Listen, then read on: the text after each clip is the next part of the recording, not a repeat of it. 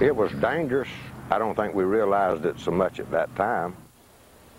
Lieutenant Colin Hall came to Raeford in 1961 as a prison guard assigned to the Rock.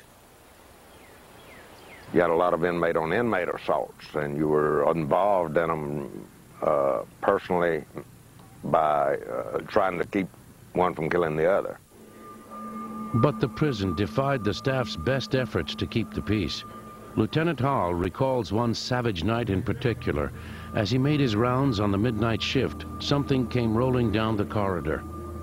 It was a human head. Walked over and shined a flashlight on the head, realized what cell it came out of. Walked back, looked in the cell, and the two that was in there was just sitting on the bunk grinning. And I can remember my reaction. Blood all over the cell floor and everything was, I'll get to see both of you go to a chair. It was like a dungeon, and hate really stalked the halls. And because we weren't controlled effectively by the staff, we just did to each other whatever we wanted to do. So every week there's a murder, every week at least somebody's raped. Ken Cooper spent 2 years in the Rock for robbery.